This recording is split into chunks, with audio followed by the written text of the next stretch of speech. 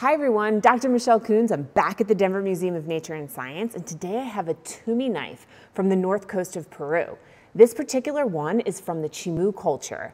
They lived on the North Coast from about 1100 to 1470, and this is a bronze knife, but what is really spectacular about this knife is that it has engravings on it. I have a picture here of what those look like because they're hard to see in the video. Really classic Chimu figures.